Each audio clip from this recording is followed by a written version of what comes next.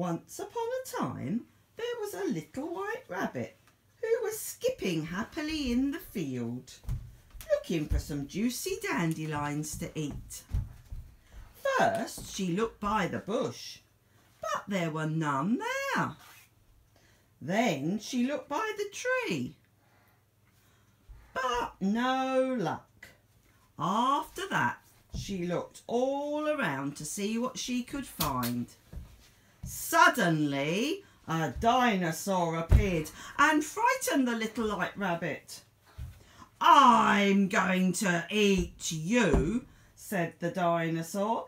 "Oh, please, don't eat me," begged the little rabbit. "We could be friends."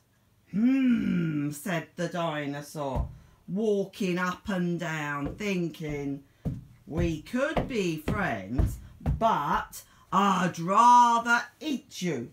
"Help!" shouted the little rabbit as the dinosaur chased her all the way back to her burrow.